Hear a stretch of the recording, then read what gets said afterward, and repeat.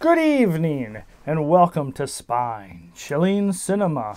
I am your host, Oliver, the Caretaker Collins, along with my lovely co-host, the Queen of Shenanigans, Alice, and her trusty as always, Cat Bubbles. Alice wants to know why I look so beat. Well, Alice, you should kind of know this. As you all should know, Alice loves warm weather, hot weather even, and she hates when I have the air conditioner on. So today, she decided no air conditioner, and I am melting. No, not like the Wicked Witch of the West. I see what you think of me now, Alice. And she laughs. But the show must go on. And tonight, of course, we have a film for you. It's more of an adventure mystery. Yes, indeed. From 1934, Mystery Liner. Not that kind of liner. It's like a ship. Well, why don't they say mystery ship? I can see how tonight's already going to be starting, Alice. Oh, boy. But this one is directed by William Nigh, which Mr. Nigh has directed many a film that has been shown on Spine Chilling Cinema. And this movie is based on a novel called The Ghost of John Holling. Yes, indeed. So, Alice, I think we should get to this film. Oh, Alice is worried I'm going to turn on the air conditioner. I might just do that. Alice says, then you're paying the extra electrical bill. Oh, boy. With that, let us get to tonight's feature film from 1934, Mystery Liner.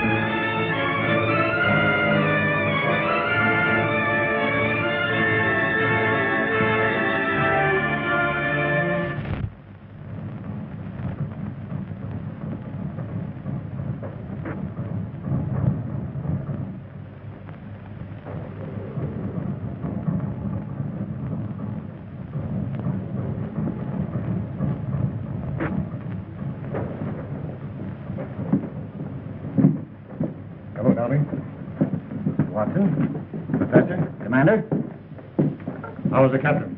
We don't know, sir. The doctor's with him now. We haven't had any report on him since early this morning. I think we better go up.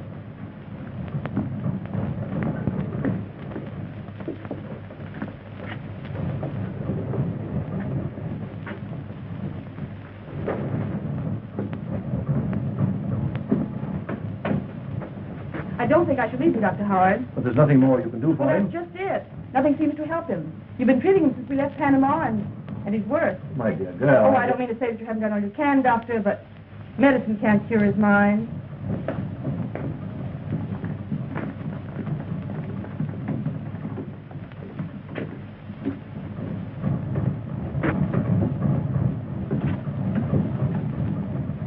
Hello, Doctor. How is he today? This morning as rational as you or I. But now, I don't understand it. Unlike any mental case I have ever seen. And there are times when he keeps muttering Professor Grimm's name to himself. I don't like it, sir. Well, it's probably overworked. Captain Holling hasn't had a vacation in years. Just the same, I would advise that you relieve him of command on this trip, Mr. Watson. When the Guthrie needs him more than it ever did?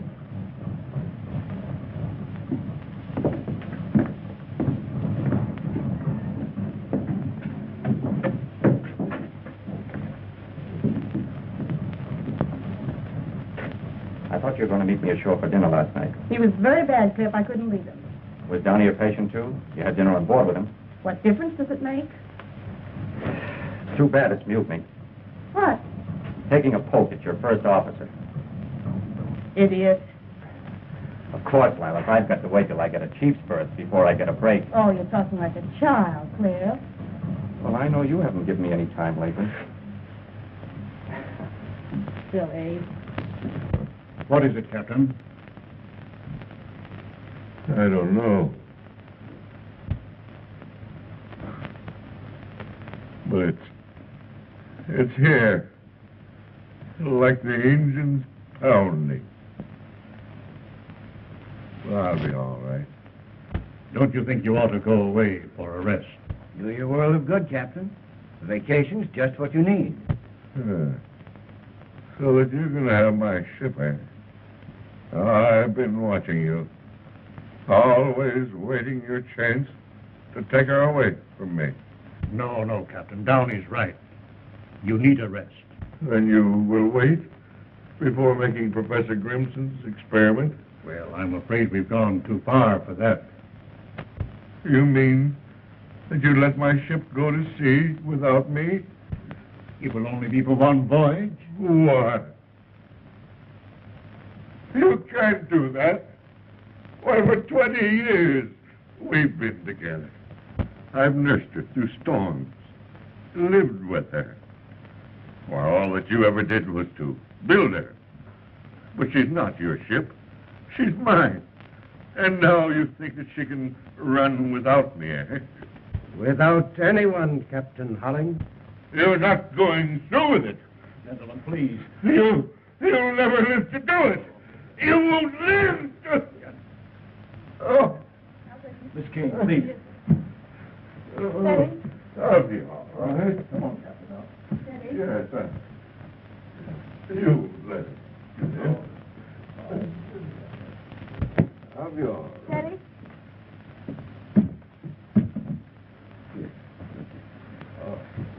Yes, I'll be all right. Give me a glass of water, Miss Kane. Perhaps you gentlemen better leave me alone with him. I'll arrange to send him to a sanitarium, Mr. Watson. I'm sorry we waited this long. Thank you. I'd give anything in the world if this hadn't happened. It's up to you now, Captain Downey. Thank you, sir. I appreciate the honor, but it isn't easy to accept it under these circumstances. In his right mind, he'd want you to carry on. You and Rogers. You'll take Downey's place as chief mate. Well, thank you, sir. I have every confidence in both of you.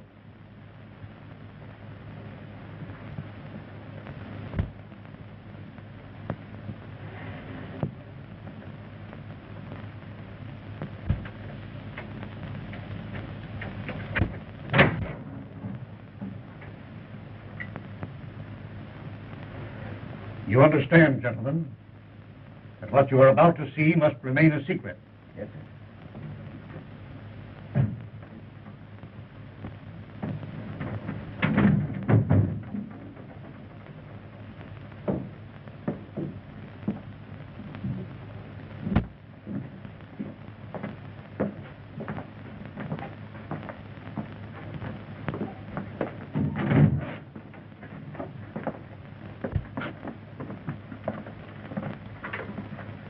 Captain Downey, you sail tomorrow as usual.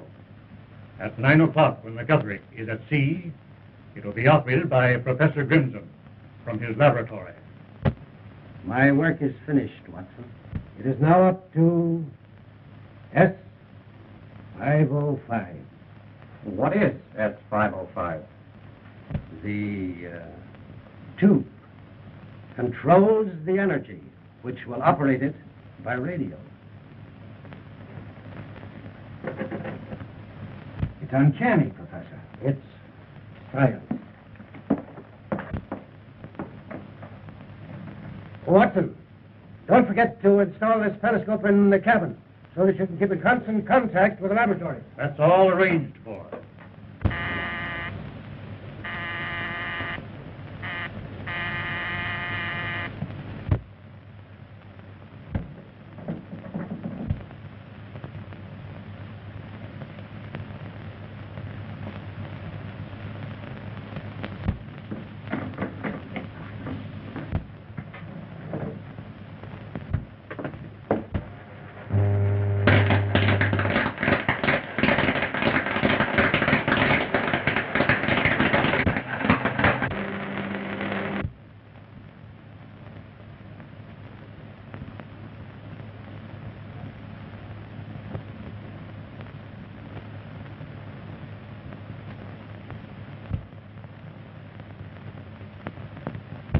Can't you get their wavelength? I'm trying to, Your Excellency.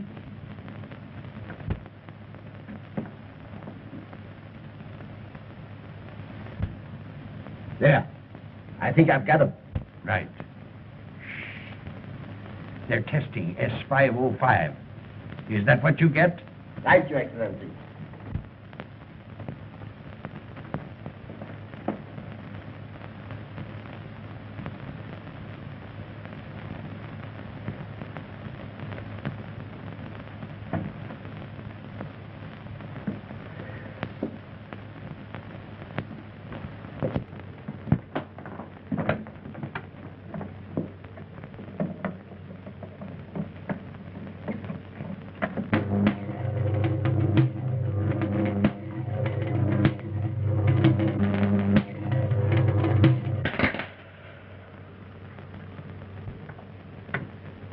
Well, Professor, if S505 will do everything that you say it will control the seas. Radio-controlled battleships and submarines would have won the World War in the first year. Its future possibilities are inconceivable if it succeeds.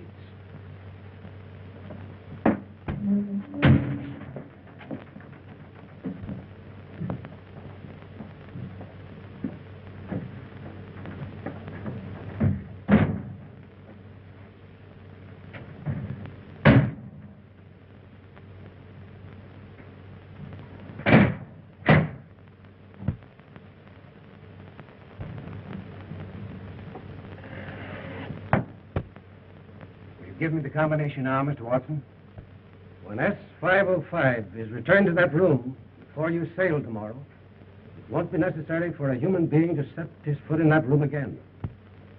Not even you, Captain.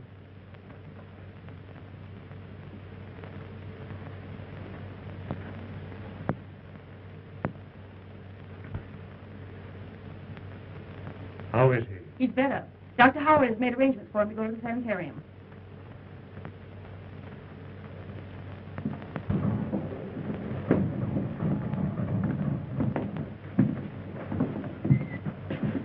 It's an honor to be of the slightest assistance to you, Professor. Thank you, sir. Well, see you tomorrow, Downey. Yes.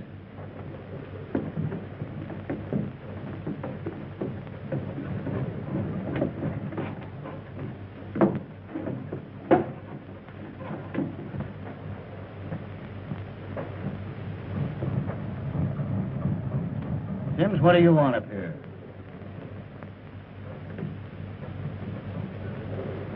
Captain Holling, sir. Is he any better? No, Sims. He's been relieved. You can go back to your cabin job. I'm master of the ship now. Yes, sir. Too bad, sir. What are you trying to do? Trying to make a bowl in a bite, sir. Here.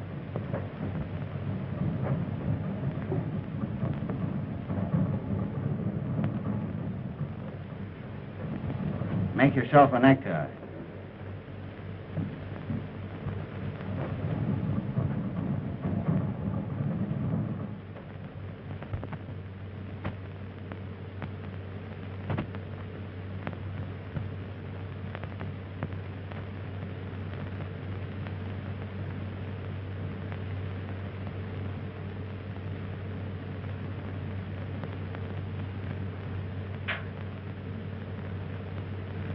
A bowl and a bite. No one but a sailor would think of this way to strangle a man. Has he no idea who attacked him? No, he was sleeping in the next room when he heard someone in here. He put on his robe, but before he had the time to turn on the lights, the rope was around his neck. That's all he remembered.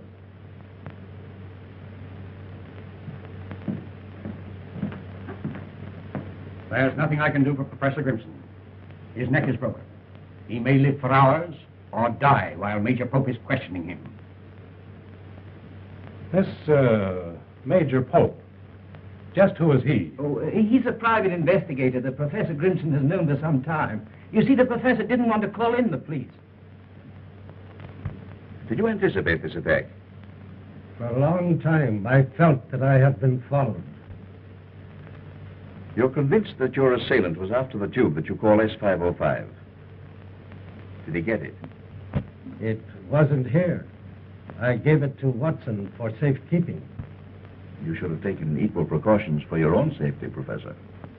My life amounts to little. It's my work that must live. I understand, Professor.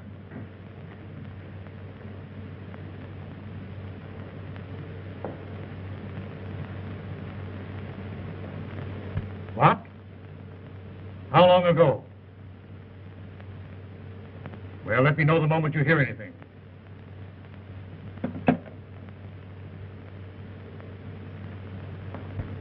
Captain Holling escaped from the sanitarium last night. That accounts for the attack. A most convenient conclusion, Commander. But I'm inclined to agree with Professor Grimson that whoever attacked him was after the tube S505. But it hasn't been proven a success.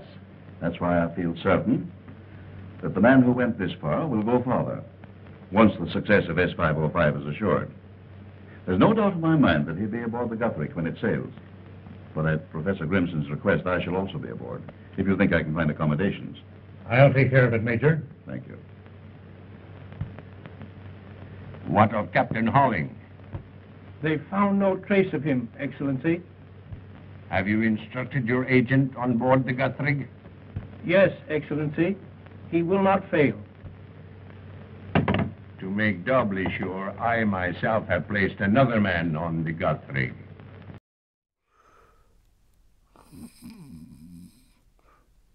What, Alice? Oh, whoa! I apologize. Oh, I must have dozed off. Oh, man. What? I doze off, and Alice does her shenanigans, and I don't know, are those heads or baby heads on there? I don't know what that is. I apologize if that scares you. Alice has a weird sense of humor. Oh, shenanigans. But yeah, this film might be a snoozer. Alice says, is that a pun? No, I actually did fall asleep. This movie might not be too exciting, but it's the beginning, so you know it can always get better. It could always get better. It's from what I saw, it's not horrible. It's just lots of dialogue, not a lot of movement going on. So yes, Alice, I know it's a mystery. Mysteries usually don't have a lot of action. Oh boy. So you actually are digging the film so far. You like mysteries, even if it isn't Scooby-Doo. Oh boy. I tell you, but hopefully you're not falling asleep at home. Yes, indeed. And like I said before, the weather has been so hot lately. I am looking forward to fall and winter. Alice is not. She says Bubbles does not like winter because Bubbles doesn't have any or very little fur left. Okay, with that, I think we should get back to this film, and I'm hoping that it picks up a little bit. Maybe there'll be some added characters that maybe push this movie forward. We shall see. It's not horrible, but it's a little slow, and I fell asleep, and I apologize. So without further ado, let us get back to the adventure. I don't know what adventure. Mystery, yes. From 1934. Mystery Liner.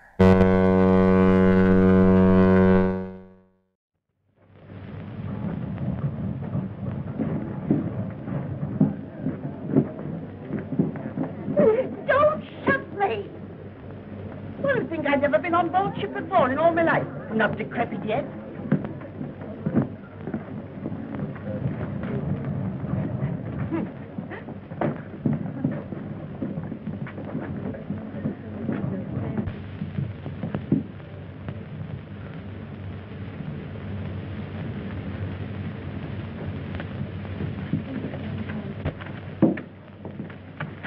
I lost my magazine. Oh. Here, Granny, you hold them. Oh. I'll be right back. I can get along without you. Got along all right without you before you were born. There's something I want to ask you, please. Yes, but this is most important. That's Yes, all right. sir. It's a mistake, boys. Never mind. What I want to ask you is to say, I want to sit at the captain's table, on the captain's right.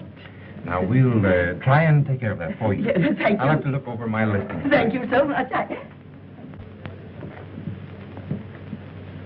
Who is that very distinguished-looking gentleman there? Well, that is our head waiter. Oh, well, we'll skip that.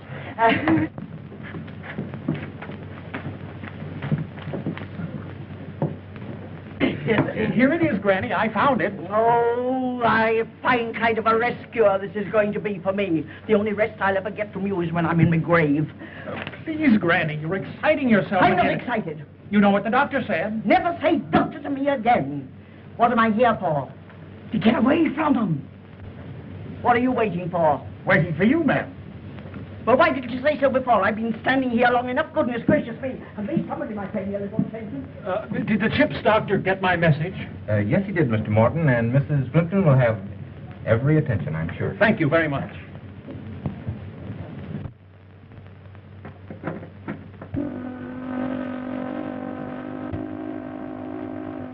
That's the ashore whistle, Mr. Watson.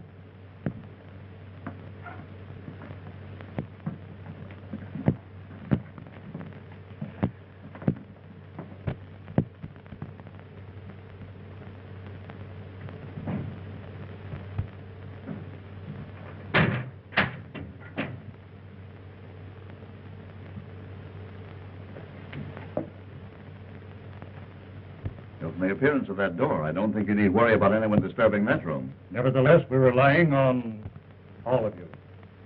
If there's any change in Professor Grimson's condition, you will hear from me. Otherwise, you'll be ready for contact at 9 o'clock. Sorry you're not coming with us, sir. A voyage like this is something to live for. I only hope Professor Grimson lives for it. Good luck. Thank you.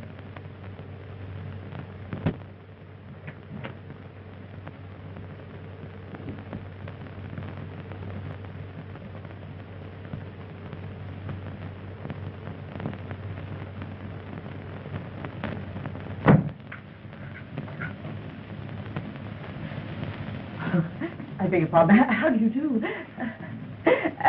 Is that your station? 407. Then we are neighbors. And of course, we couldn't really be neighbors unless we could borrow something. Might I ask you for the loan of a corkscrew? Corkscrews.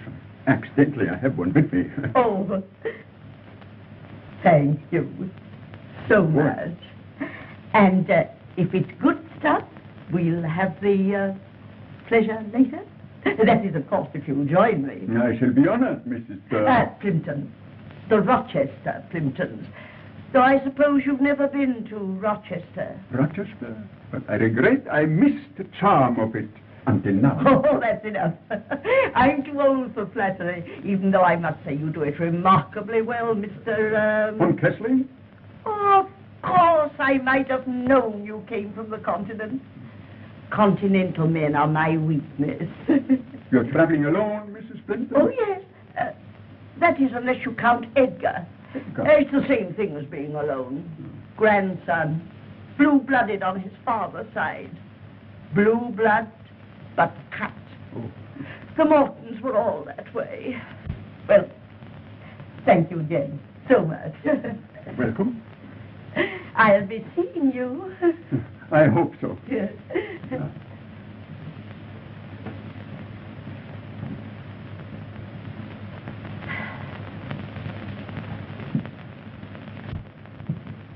Stop! Put that back.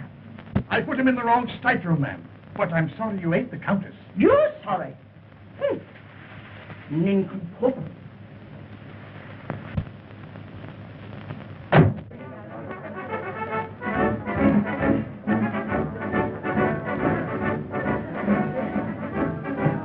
Rogers, report to my cabin and drop the pilot. Yes, sir.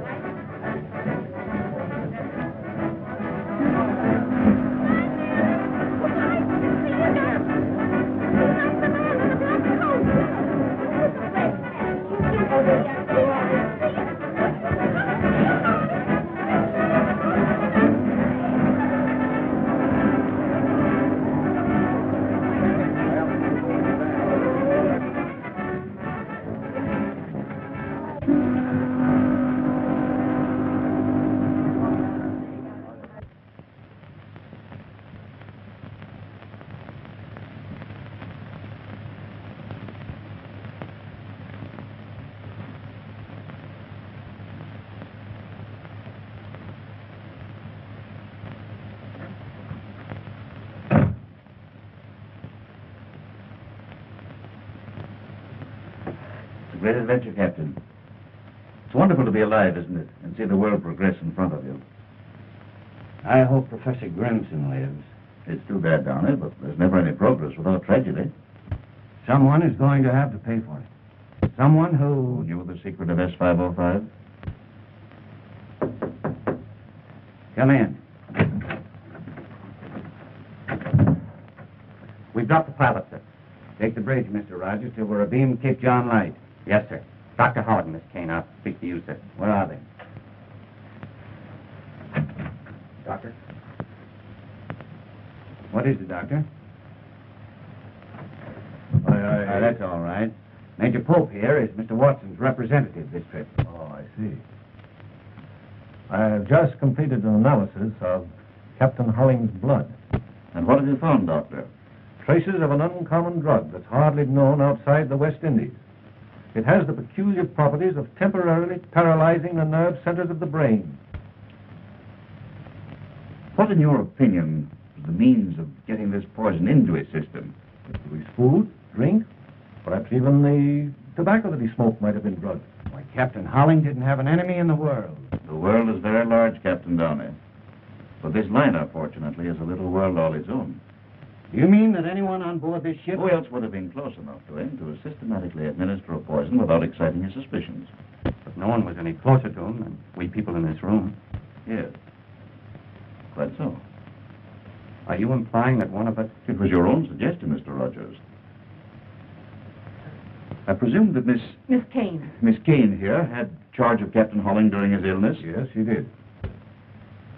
Did he at any time drop a hint as to any bad feeling existing between himself and anyone on board? Not that I know of. You're quite sure, Miss Kane? Of course. Don't you suppose I'd tell you? Unless you were shielding someone. Don't you think that's going just a little too far, Major Pope? Do you object to my questioning, Miss Kane? She told you she doesn't know anything about it. Isn't that enough? Well, if she's nothing to conceal, why should you be so concerned? Do you mean by that she's shielding me? That's absurd.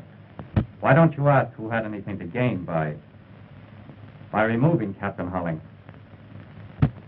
Well, I realize, of course, that Captain Downey owes his promotion to what happened. Are you trying to say... Of course he isn't. Say what you mean. Major Pope said it. Take it up with him.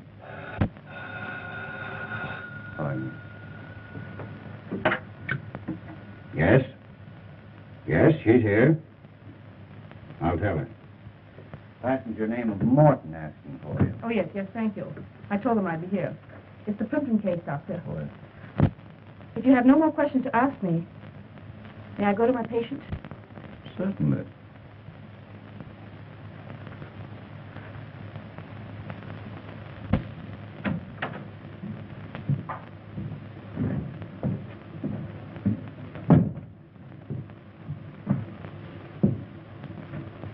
Drug, you say, Doctor?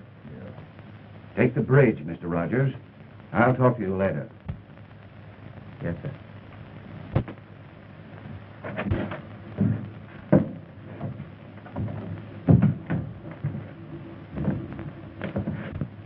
Isn't there enough trouble between you and Downey without making it worse? What's the matter? Afraid I'll hurt his feelings? Cliff, you're absolutely impossible.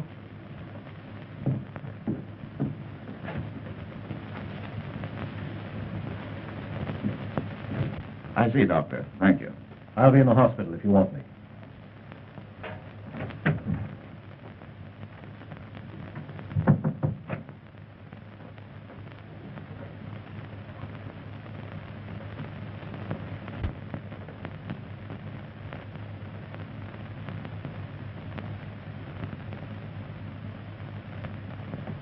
Thank you.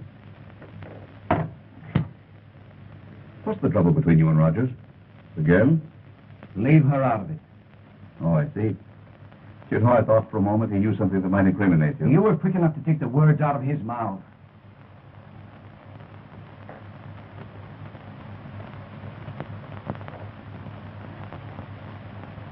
You know, Captain, Miss Kane is a very, very charming young lady. Hello? Hello? Oh, Is the bar so busy it can't answer the telephone? Now what is it? It's me, Granny. It would be. Not now. Later. Come in.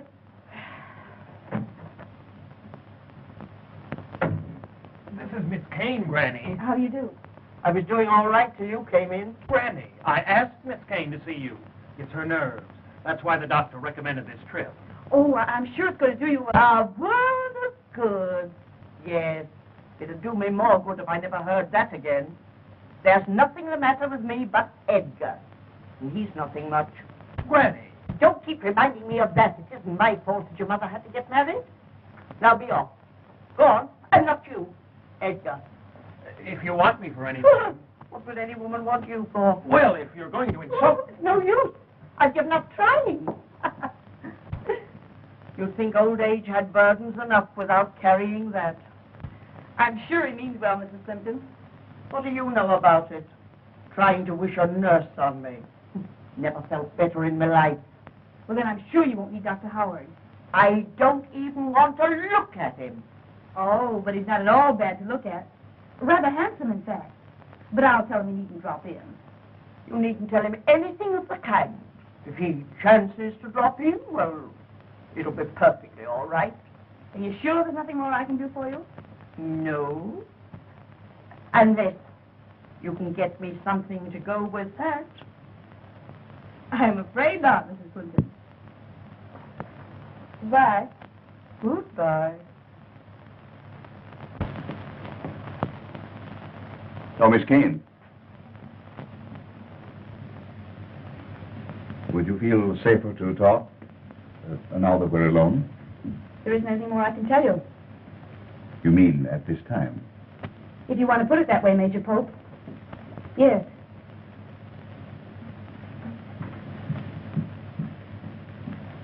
Thank you so much for... Oh, dear me, you're Major Pope. You're not the gentleman I borrowed this from, are you? If you were, I could return it to you at once. But now, of course, I can't. It is so silly of me to mistake you for someone else when yours is a face one couldn't possibly forget. I must apologize to you. Oh, there you are. This is the gentleman who loaned me the corkscrew. Mr. Von Kessling, do you know Major Pope? How do you do, Major?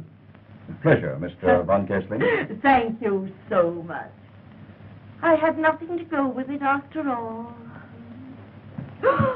Oh, isn't it nice we don't have to wait for the 12-mile limit You anymore? come from the bar. You want to try the Bacardi. Oh. Perhaps you join me there later. Better late than never.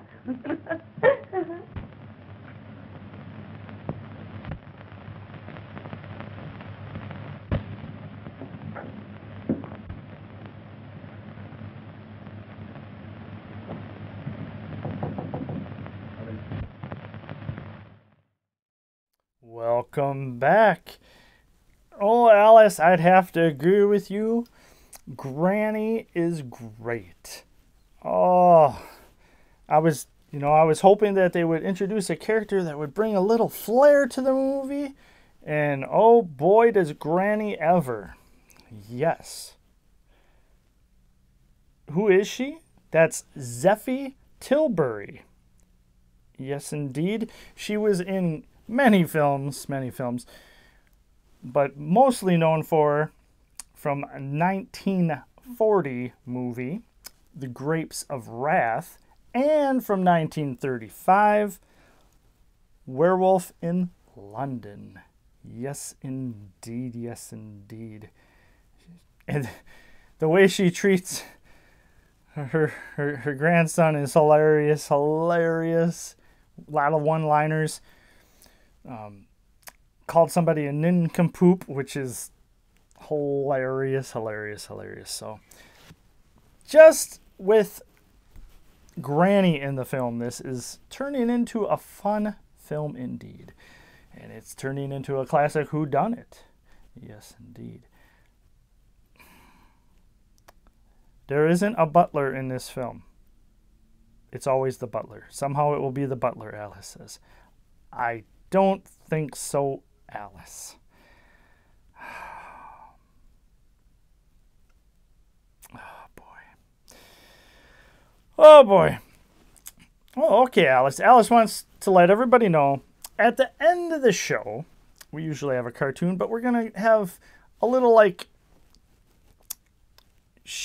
really short film to show you. So something a little different. Alice wanted something a little different. She wants to try different things. She likes to be spontaneous. Well, maybe you should like to have the air conditioner on. That'd be different and spontaneous for you. No. Okay. With that,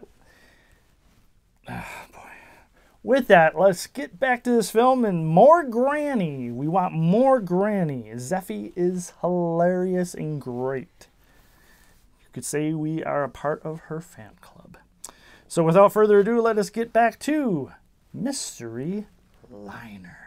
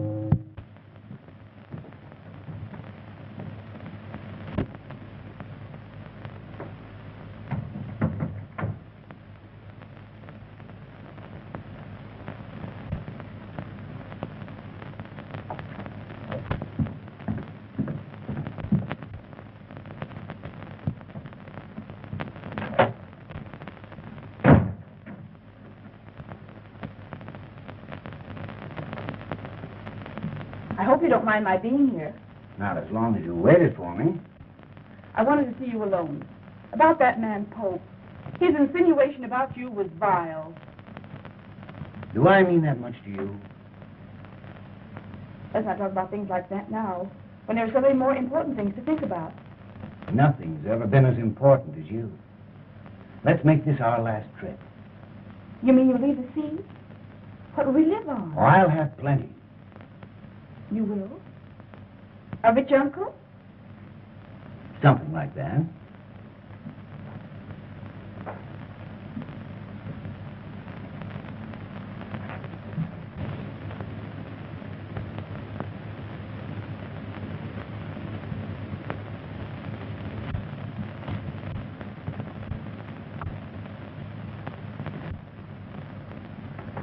Don't go. Oh, I must. Come in.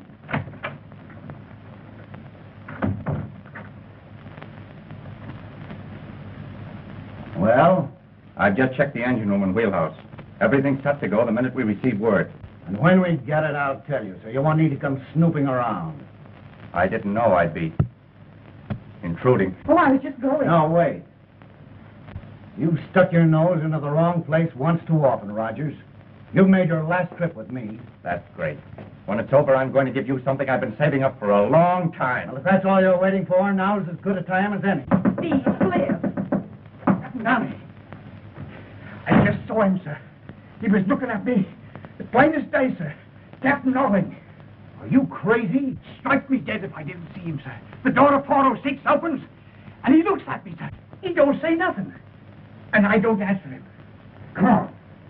Me, sir? Go on with him.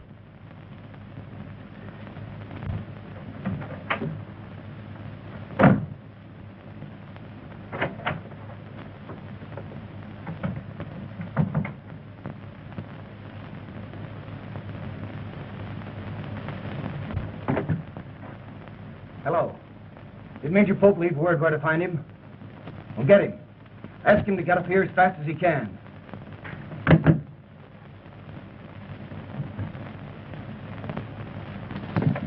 Hey, Joe. Open this door. Sims claims he saw Captain Holling in here. Captain Holling?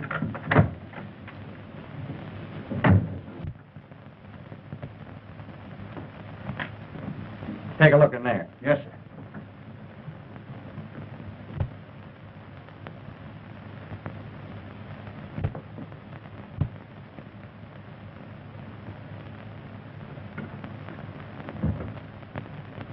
There's nothing like a scotch and soda on a night like this.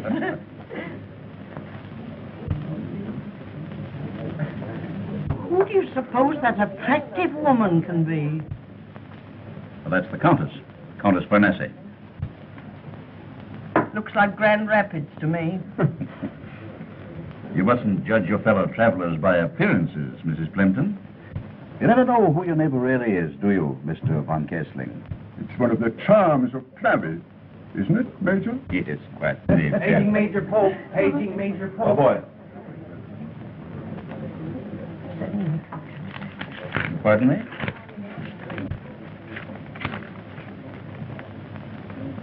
So sorry. Will you excuse me? Oh, must you? Yes, I'm afraid so. Well, I suppose it can't be helped. No, it can't. I'll join you later. Charming man, the Major, isn't he? I should like to know more about him. So would I. Will you excuse me? You too? Oh, dear. Well, I might have guessed it with all these young girls about. Go ahead and enjoy them. Silly little things. Isn't that, Mrs. Plimpton? I have a slight headache. I have some aspirin in my stateroom. Well, why didn't you mention it before? I have just the thing you need. No, I wouldn't trouble you for anything. No trouble at all. You're coming with me. But... Now, come along. This way.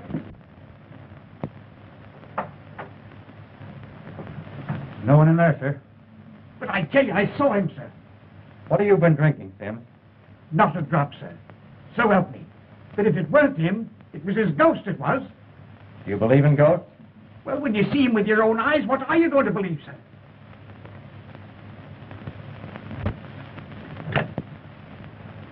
Hello? Get me the captain. Barney says, put him up. Oh, what's happened? Where's Granny? Oh, she's not here. Sims thought he saw A stowaway. Hello, Captain? There's no one here. Well, Sims was mistaken. But how could he be? Sims knows Holling when he sees him. Make a thorough search. Yes, sir. Where was this? Right below in 406. If Captain Holling is on this boat... Pull yourself together, Captain. As I have, you know something about medicine. Now, this is something that was recommended to me by one of the finest specialists in New York City. Really? Oh, a pity we weren't invited to the convention. What is this? Oh, there's nothing to be alarmed about, Mrs. Plimpton. An army in my room, maybe that wouldn't alarm you. What are you men doing in there? Looking for a man, Granny. A man? Stowaway. Oh, but there's no one there. Sims only thought he saw. Thought? Huh. Getting me all excited again over nothing at all. Well, You two men keep a sharp lookout. Yes. Singular place to be looking for a stowaway officer, huh? The steward was mistaken.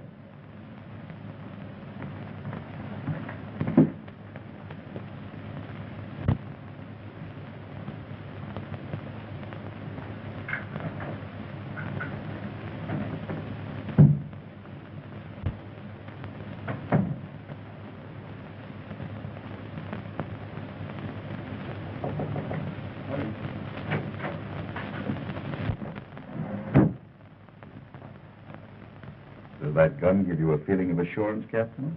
I don't see what you have to be afraid of. Holling's out of his mind, isn't he? A maniac. He might do anything. To the man who made him that way? To anyone. No one's safe with him around.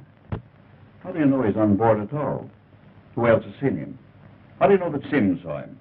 Why would he lie about it? Well, to be time enough to inquire into that or to worry about Holling after 9 o'clock. Do you think I'd let that experiment go ahead with that maniac loose on this ship? I was in that next room when he warned Watson not to go ahead with it. I saw him start to attack Grimson. Do you think he'd stop now? Well, anything might happen. You can't get into that control room to stop it. At 9 o'clock, this liner goes under radio control until S505 is proven a success or failure, whether you like it or not.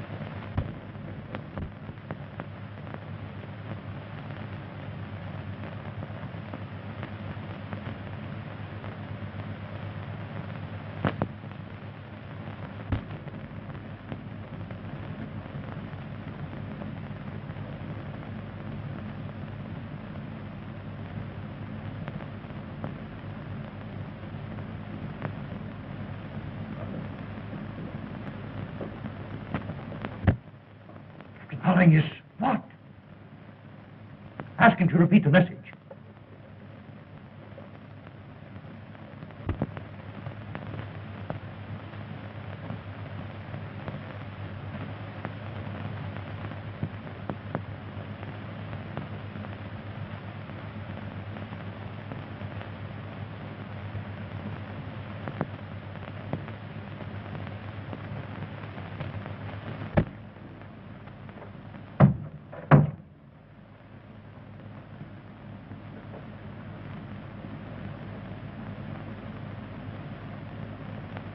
It was around his neck when I found him just now.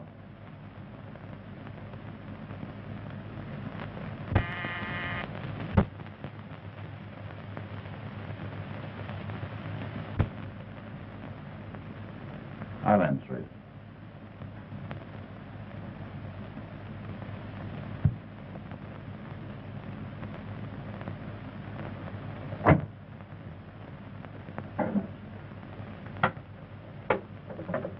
Hello? Tell Dr. Howard to come here at once. No response. Here it comes.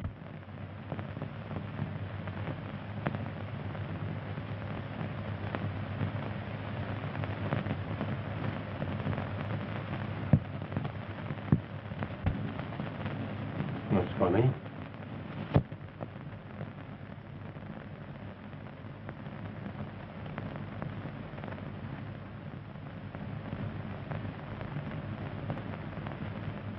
You never did like him, did you, Rogers? Come in. I've been forward, sir, and found nothing. Captain Downey. What do you know about this? Nothing, sir. Nothing unless Captain Holling. That's exactly what I thought you'd say. But I don't understand, sir. You said you'd seen Holling on board, so you'd have an alibi. Why did you kill Downey? I didn't. What would I want to kill him for? You held a grudge against him for reducing you to a cabin steward. What's that got to do with killing a man? I never had no fight with him, I didn't. Like you had.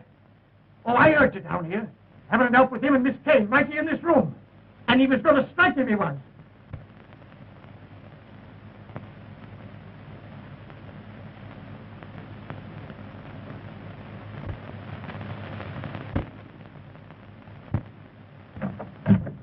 Come in, Mr. Von Kessling. You can hear much better in here.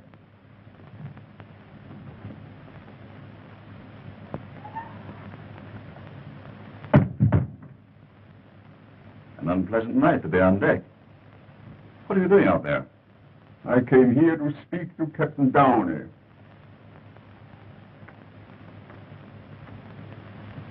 Your explanation of a mere stowaway caused all the disturbance in Mrs. Benton's stateroom didn't quite satisfy my curiosity. Unfortunate that your curiosity should have waited so long. Had it brought you here a few minutes before Mr. Rogers discovered the body, it might have been helpful to us in indicating who murdered Captain Downey.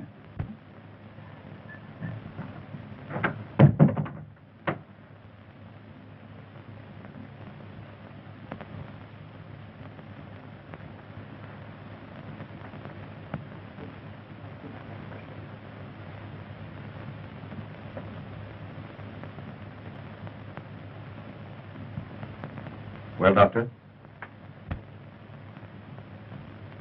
His neck was broken. Yes, with that. Oh, horrible. Rogers found him. Give me a hand, Sims.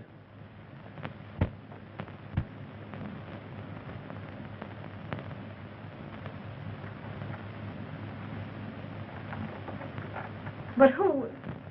No, Miss Kane. Mr. Von Kessling doesn't know any more about it than you do. It's merely his curiosity that gives us the honor of his presence. Well, then who? You don't believe it was Captain Holling? Have you any reason to think it might have been? I don't know.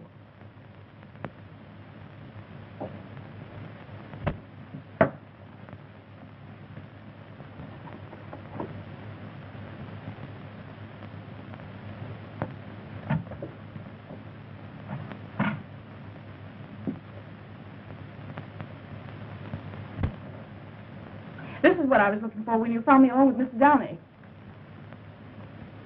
Voodoo Medicines of the West Indies. Why, that book belongs in my library. The last time I saw it, Mr. Downey was reading it. It disappeared from the library after that. I thought you didn't tell us all you knew. If you thought that Downey had poisoned Holling, why didn't you tell us? I couldn't until I was sure the book was there. Would you be so quick to tell us now if Captain Downey was still alive and said that the book had been planted? Are you implying that I put that book there? You've said enough, Hope. Granting that Downey did poison Holling, even you must perceive that he didn't obligingly kill himself to make room for Captain Rogers. You're forgetting that he died the same way Professor Grimson was struck down. By the same hand. Not necessarily by the same hand, but by someone who knew how Professor Grimson was struck down. And if Captain Holling is on board... And if he's not, there still remains someone on board so vitally interested in the outcome of this experiment that he doesn't stop at murder.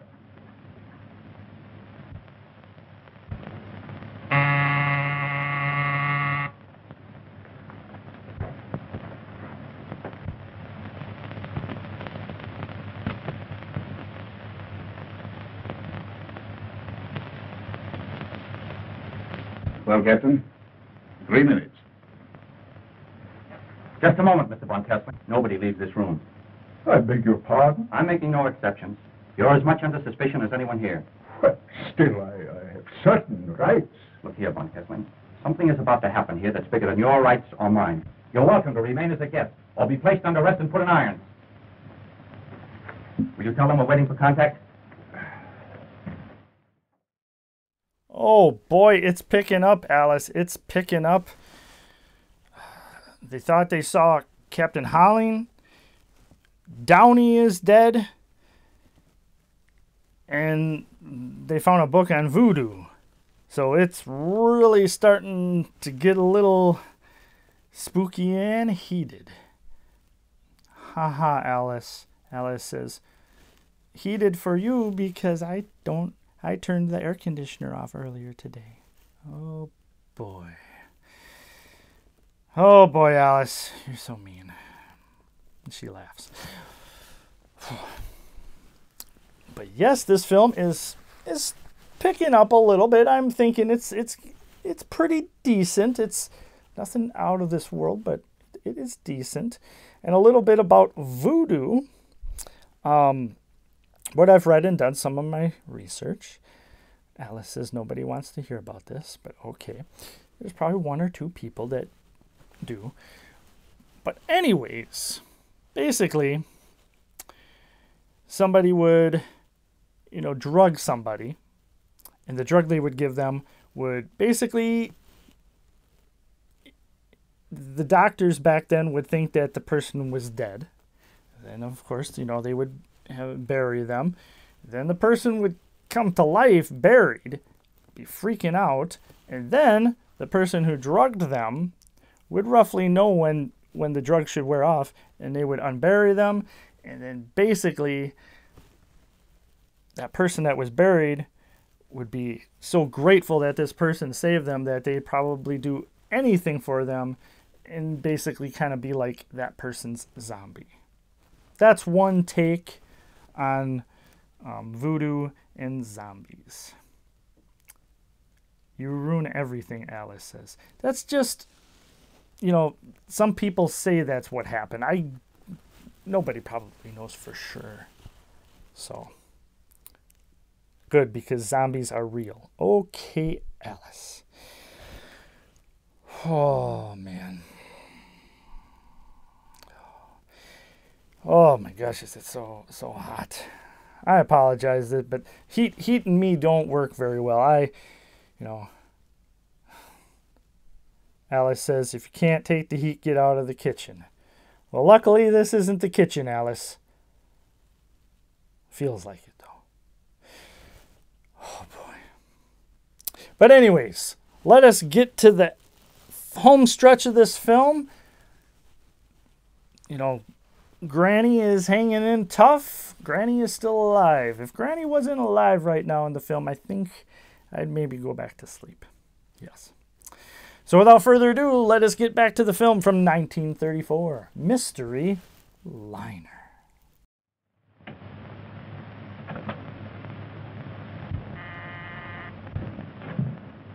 Yes, sir? Mr. Haynes, at 9 sharp, your light will flash from the control room. Stand clear after that. Under no circumstances, touch the wheel without orders. Yes, sir.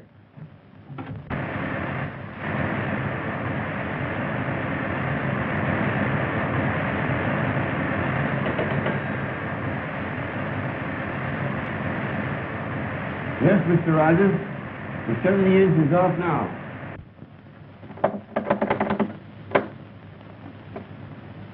Waiting. Contact. Hope. All right. Shh. Everybody quiet. We'll hold present course at 15 knots. Will. Hold. Present. Course. At 15 knots. How much longer? 5 seconds. Contact.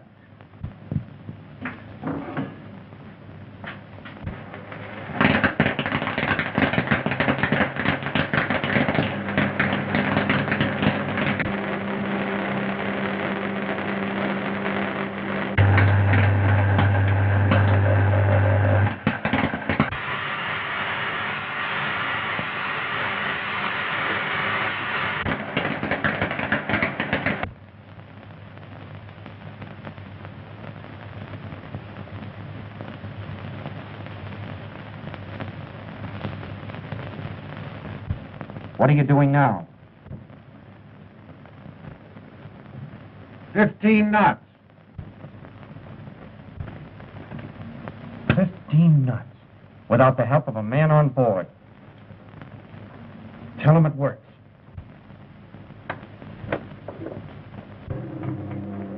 Here it comes.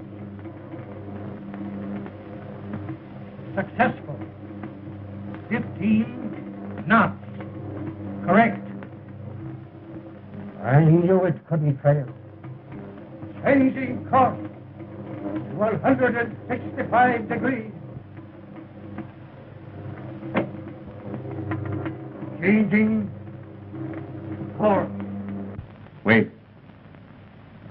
Changing course to 165 degrees.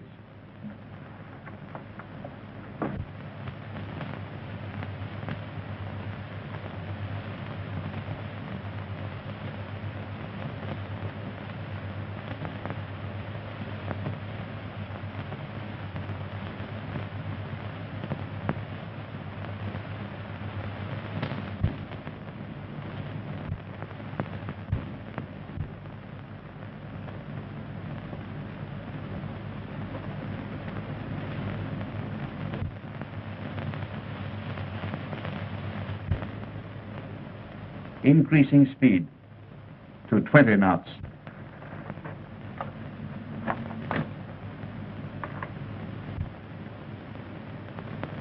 $20 knots. 20 knots? Uncanny.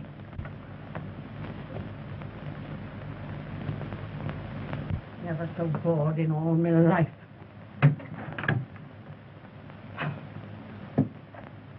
If that woman's a singer, I'm a canary.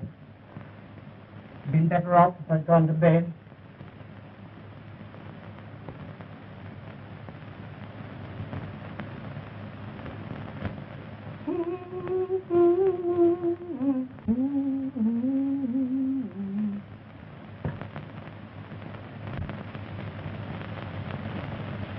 Wartime test. Full speed. Ahead. With lights out.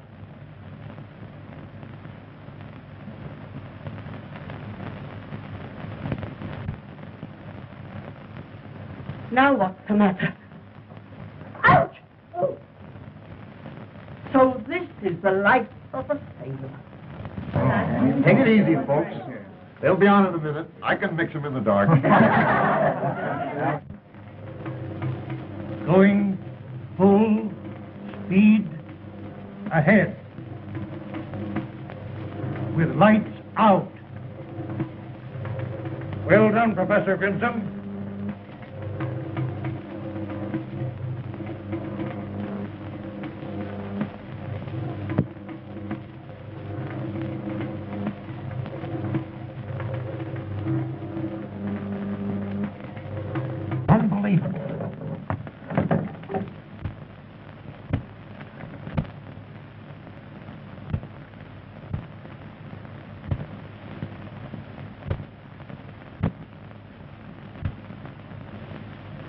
Oh! Look there! Who did that? Wait! This way! Ready now. Watch it, Lila.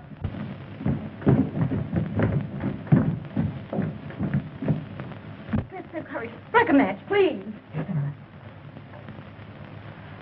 Are you all right, Lila? Cliff, look! There's someone there!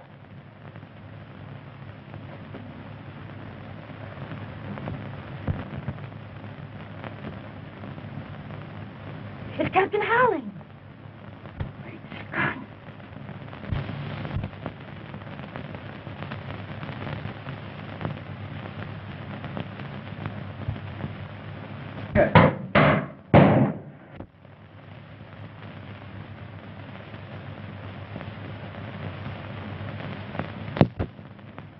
He's done it.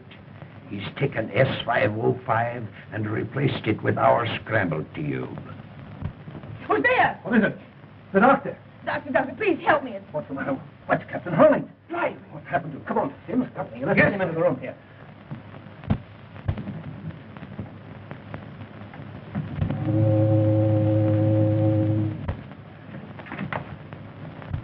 It froze. Stop your engine. Oh, can't you do something? We're helpless. There's nothing we can do, sir.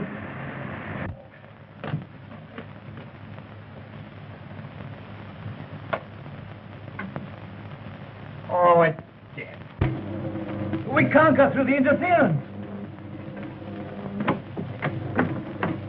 Why doesn't somebody give me some... Ah! Light! Ah! Help! Help! I've got him! I've got him! Help! Oh!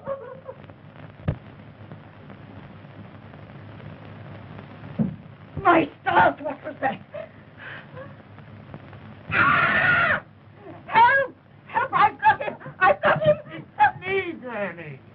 What's happened to you? That watchman, he did it. Untie me, Granny. Are you sure you can't get loose? No, Granny, untie me. Untie you? This is the first vacation I've had in years.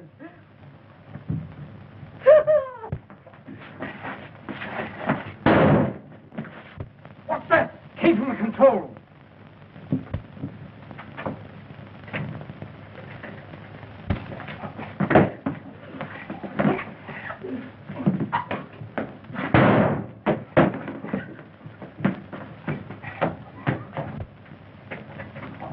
crowbar. Get something. We got to get this open. A crowbar. Yes, sir.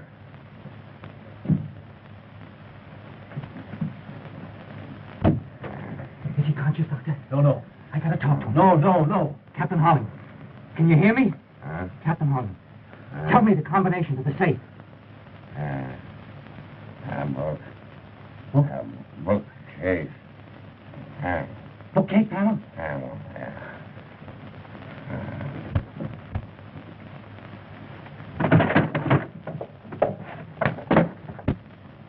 They cannot break our contact.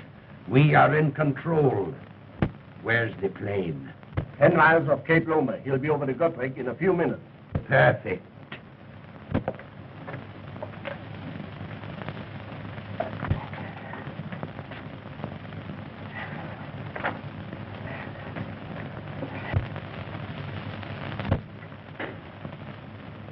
Is there anybody here?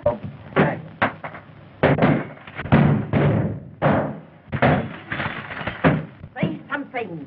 Speak. Major.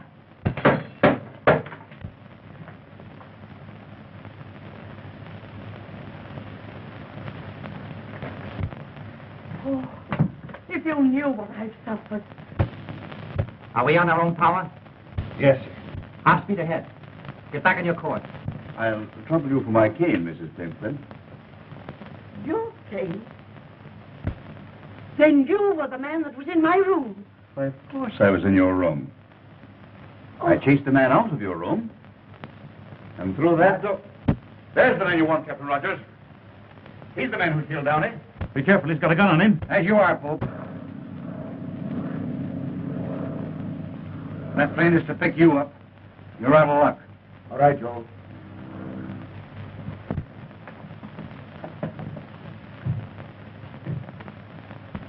Joe, who is this Von Kessman? Inspector, Bureau of Navigation. If you would have destroyed that S-505, I would have saved it. That tube wasn't the S-505. Where is that tube? Where is that tube? You're an inspector. You tell me.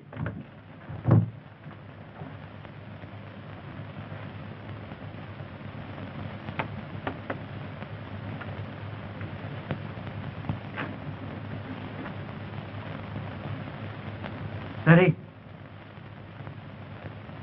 Where is that tube? Come on, talk. Is this what you mean? I took it out of the cane.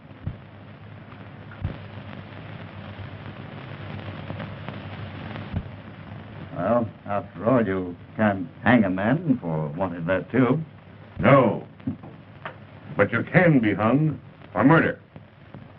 Your bullet didn't make as good a job of me as your rope made of Downey. See, I didn't know until tonight that they were both agents of some international power. You thought that you had prepared yourself for every emergency, didn't you, folks? Even Downey didn't know that secret panel that you cut in the wall of the stateroom below. No, no one knew but me. And when I discovered it several weeks ago, I cut that secret passage in the wall over there. And I was standing behind there listening to you when Downey lost his nerve. He wouldn't go through with it. That's why you came back and murdered him. All right. Take him alone. Put him in irons. Oh, Mrs. Plimpton, I hope the trip does you a world of good. Major, don't forget your limp.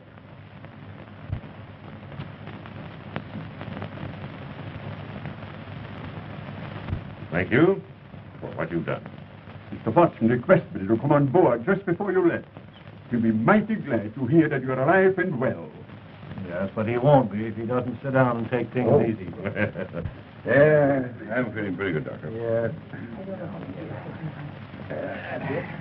So you're a detective. How wonderful. You know, detectives have always been a weakness of mine. Oh, I forgot. I didn't get an opportunity to thank your watchman for tying up Edgar. I'm so sorry, but you know, he had to do it. The boy was in a way. You're telling me? Oh, Sim. Yes, sir? I think a little jolt of brandy would do the captain good. Right, sir. A jolt? I could do with a couple of quarts myself.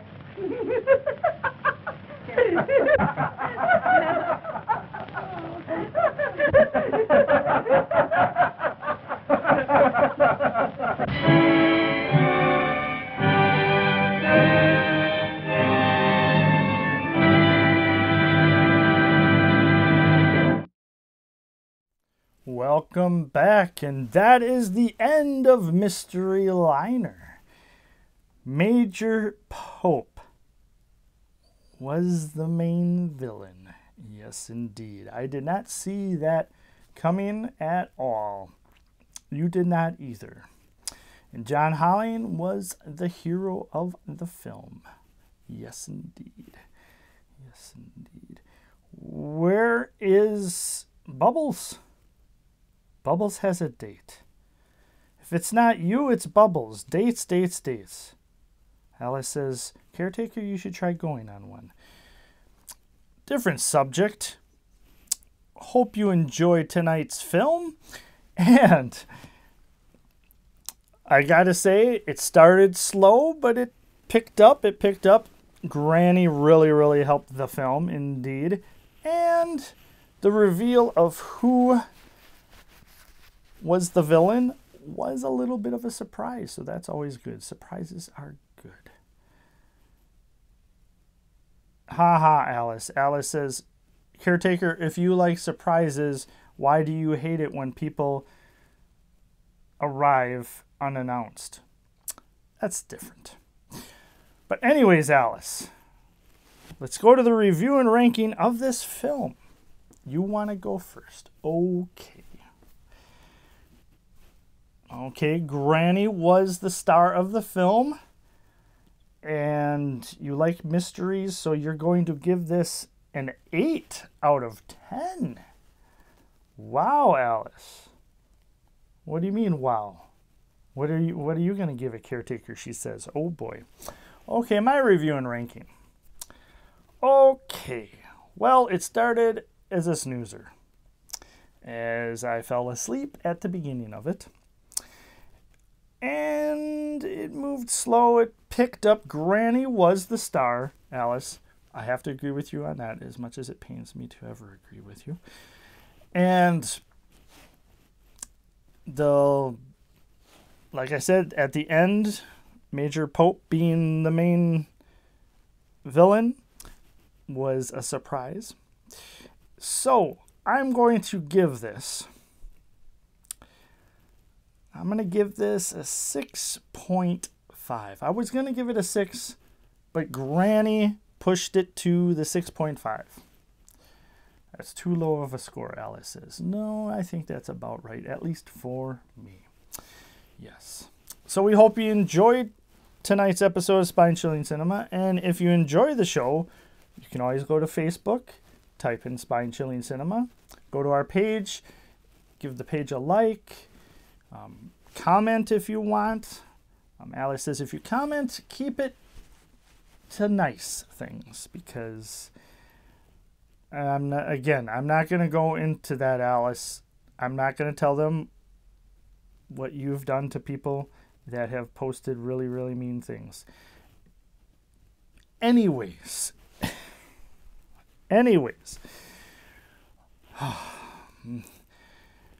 Alice, I'm telling you, you're something else.